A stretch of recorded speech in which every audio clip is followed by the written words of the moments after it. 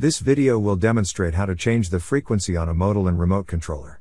This is the Model-N Model ML-542 remote controller that I will be demonstrating today.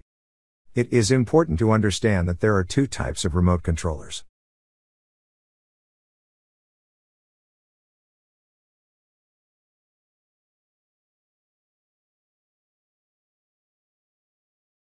One is a surface mount,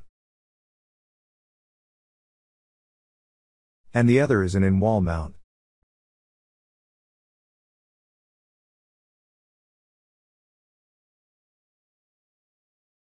Today, we will be working with the in-wall remote.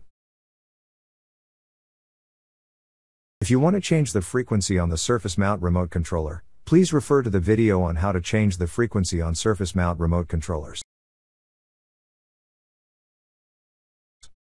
The Model-N remote controller works to control both Model-N and Fabtex motors.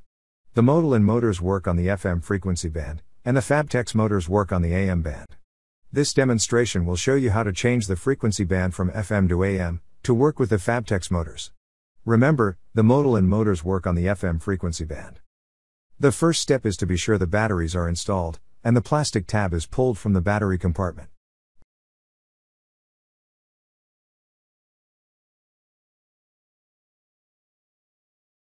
The purpose of the plastic tab is for shipping purposes, so simply remove the tab.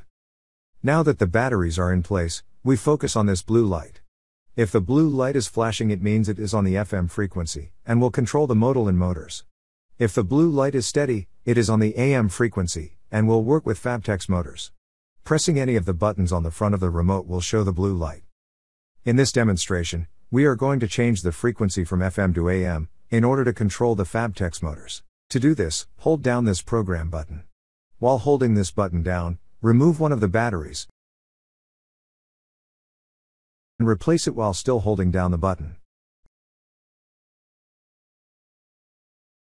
Once the battery is back in place, you can release the program button.